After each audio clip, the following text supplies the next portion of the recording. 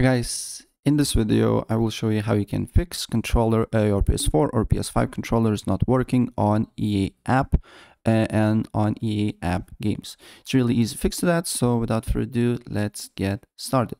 First of all, what you need to do here, you need to open up your browser and then you need to look for DS4 Windows. And once you do that, then you just need to click the first link here, DS4 Windows. And then you need to press on download button, scroll down until you see download button here. It will be the latest version here. Press download and save it to your computer, right?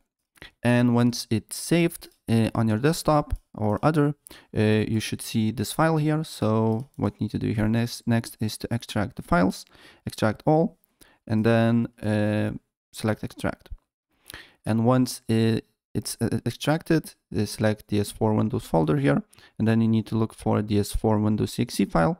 Click on that, select program folder, and then depending on what controller you're using, if you're using PS4 controller, you need to select this option. If you're using PS5 controller, you need to select option. I will use PS5, so I just need to use this option. Then if you want to use a Nintendo Switch or Nintendo other Switch, or the PS3 controllers, you need to select this option, right? Close the window here, and then you will see this new window. So if you're connecting your controller with a cable, you just need to connect it to your computer and it should appear here.